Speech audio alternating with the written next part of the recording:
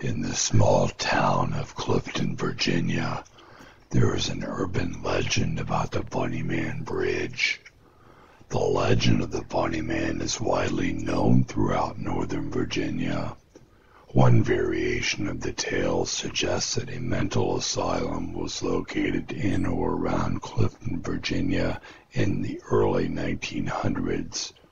The local residents rallied together and in unity created a petition in support of closing down the facility. After much effort, the facility was closed and all the patients were to be moved to neighboring jurisdictions. One day, while relocating a handful of patients, the bus they were in was involved in a terrible accident. All of the passengers fled the scene. After many weeks, all escapees were captured, except for two men, Douglas Griffin and Marcus Walster. While searching the area repeatedly, it is believed the local police discovered many half-eaten rabbit remains. Not all that surprising since Clifton is primarily woodlands and neighboring farms with abundant wildlife.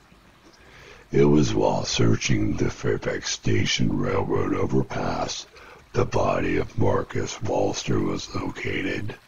The police concluded that Walster survived evasion by eating the rabbits for sustenance. He was then nicknamed the Bunnyman. A few months passed since the bus accident, and having no new leads discovered, the police ended their search and presumed the other man, Douglas Griffin, had fled the area. Local teens, hearing of the accident and discovery of Walster's body, traveled to the area to look for grisly artifacts and to share details of the scary tale. Supposedly, on the evening of Halloween, just after midnight, several of these teens were hung from the tracks while their bodies draped over the top of the tunnel opening. One teenager who fell asleep from the effects of inebriation awoke hours later to discover the bodies of her friends, all hung, swaying above the gravel at the opening of the tunnel. She ran for help.